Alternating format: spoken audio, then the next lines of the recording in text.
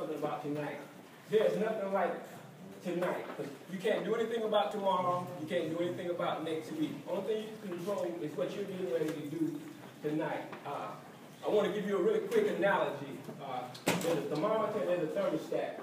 You got to make up in your mind what you're gonna be, how you're gonna reflect to your peers.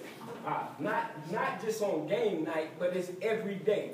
But particularly, you get to have fun on game night. I don't know, your coach just told you about some of my accomplishments. I was a part of 3 championships with the New England Patriots. Undrafted, one of the kids that they never thought would ever make it. But through perseverance and hard work and going hard, I was able to live my dream. How many want to play professional football one day? Well, that doesn't matter.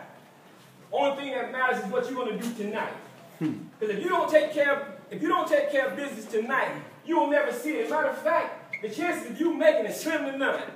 They told me I would never make it. And for a while, it looked like they were right. I was cut from the Canadian Football League. I played some arena football. But through perseverance and hard work, never letting my opponent beat me, never letting my opponent outwork me.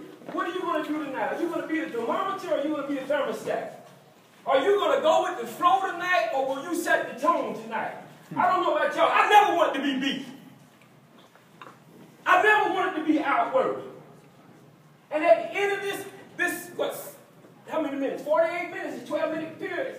At the end of this 48 minutes, you will have known whether you were successful. You will have known whether you gave all tonight. And that will be dependent upon your effort tonight. When you go out there, hey, go hard.